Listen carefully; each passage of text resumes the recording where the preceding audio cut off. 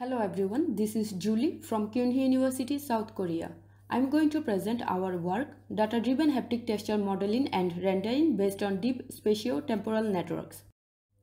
Haptic texture rendering is a process of reproducing contact responses based on the haptic texture model of the surface. During tool-surface interaction, the feedback is in the form of vibration that propagates through the tool. One of the critical issues with the existing approaches like LPC and WST is that they fail to intake phase information fully. Besides, many methods do not consider scalability in input parameters. If the dimensions of an input parameter increases, the model fails to reproduce accurate output anymore.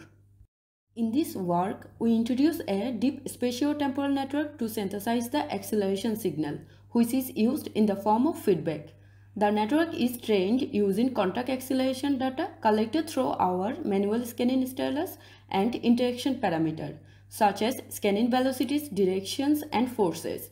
The proposed network is composed of attention-aware 1D-CNN and attention-aware encoder-decoder networks to adequately capture both the local spatial features and the temporal dynamics of the acceleration signals, which are further augmented with attention mechanisms that assign weights to the features according to their contributions. Previous generated sequence becomes the input of the network, which predicts the next acceleration signal. Therefore, during rendering, the trained network generates synthesized signal in real time by taking the previous acceleration signal xn, scanning velocity v, applied force f, and direction d. At first, we performed numerical evaluation to assess the performance of the proposed approach. Recorded and synthesized contact acceleration signal is shown in the left figure.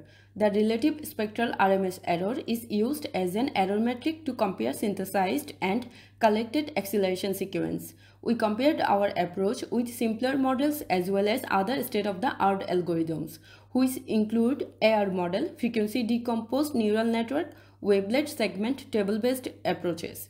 The result shows the effectiveness of the proposed approach over the state-of-the-art.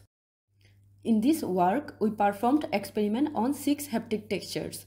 Later on, we asked participants to rate the subjective similarity between the virtually rendered feedback and real feedback from the physical surface.